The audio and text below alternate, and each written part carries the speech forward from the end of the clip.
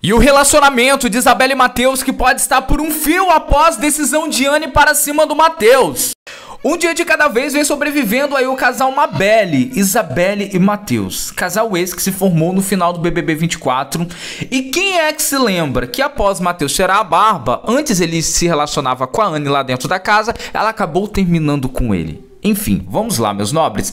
A questão é que por esses dias as páginas de entretenimento acabaram postando que o Mateus não seguia a Anne e a Anne seguia o Mateus.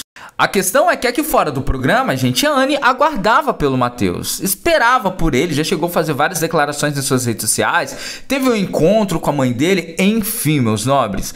A questão é que como a Anne continuava seguindo o Mateus, aqui fora a Isabelle e Mateus seguia como casal. E várias pessoas começaram a se incomodar, principalmente os fãs da Isabelle, com comentários do tipo: como que essa menina ainda segue o cara que simplesmente trocou ela por Isabelle? Mas não foi isso que aconteceu, tá?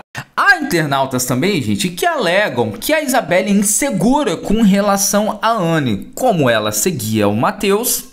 Mas, apertando o botão F5 e atualizando essa informação, gente, eles foram pesquisar realmente se a Anne seguiu o Mateus e não conseguiram encontrar mais ele lá dentro do perfil dela. Ou seja, Anne definitivamente parou de seguir o Mateus e tocou a sua vida. Se é que ela já não tocava, né? Uma vez que a Anne é sempre vista em baladas, presença VIP e fazendo aí suas cirurgias de modelação do seu corpo. Eu quero finalizar esse vídeo com a sua opinião. Qual casal combina mais?